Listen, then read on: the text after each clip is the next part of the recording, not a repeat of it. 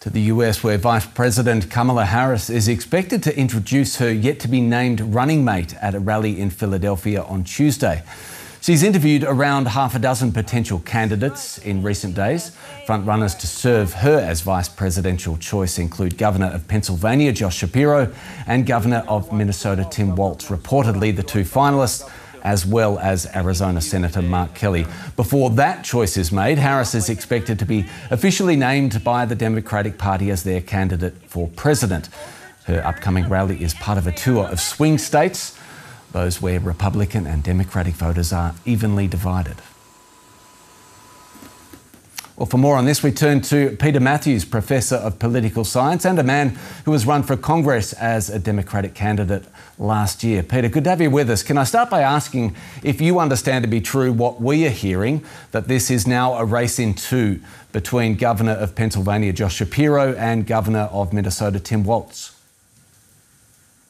I believe it's going to be those two. They are the finalists, although Mark Kelly was in there as well until very recently. He might still be there, but these two are probably the most likely to be the finalists, with one of those two becoming the next vice president if they win the election.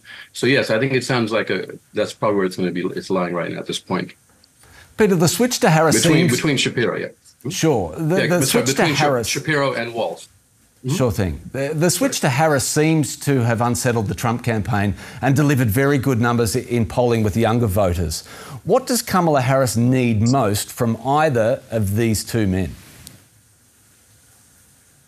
She needs to have one of two things from each one of them. One is, of course, broad-based support in the Midwestern states, those blue wall states, that's swing states in the northern part of it. That's Wisconsin and Michigan and Pennsylvania. And the other thing is to have support in terms of the policies that she supports, and also be able to work with the people. So you look at Josh Shapiro. He brings Pennsylvania. He's the governor of Pennsylvania. He won his last election with a huge margin against a Trump-backed candidate. And Shapiro has very good oratorical skills. On the other hand, there's been some concern about his position on Palestine and Gaza and Israel. But we don't want to lose. They don't want to lose. The Democrats don't want to lose that progressive base that is insistent that the war should end right away in Gaza and Israel should be secure as well. So you don't want to lose the progressive base by going with Shapiro only necessarily. All he's got is strengths, but Walz has strengths in the sense that he's a very good communicator.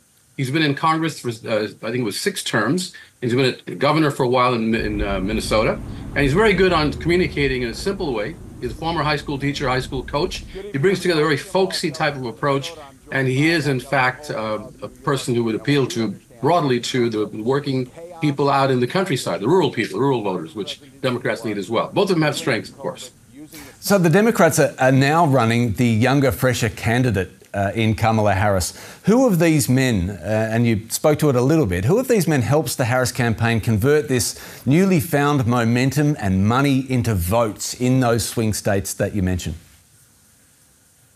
I believe as far as the younger voters go, the under 34-year-old voters, it would be Tim Walz, because his ideas are very progressive.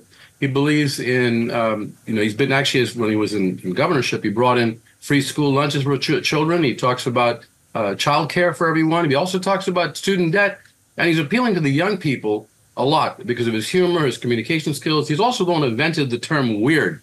Recently, the Democrats have been attacking the Trump side as being weird, kind of out of the ordinary, in other words, and bizarre. And that's been resonating, and Tim Walz was the originator of that. Young people have put memes everywhere, all over the internet, especially on TikTok and places, about boosting Kamala Harris and also bringing in people like Tim Walz. So I think Tim Walz might help a bit more with the young people. But then Josh Shapiro has appealed to a lot of other people as well. So either one of them would be okay. But I think if she wants to be sure of not losing any support in the border states, you don't want to lose support in Michigan.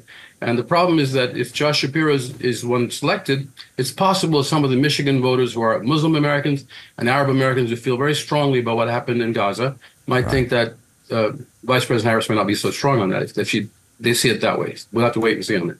Another big 24 hours in US politics coming up. Peter Matthews, Professor of Political Science, thanks so much. My pleasure. Thank you so much.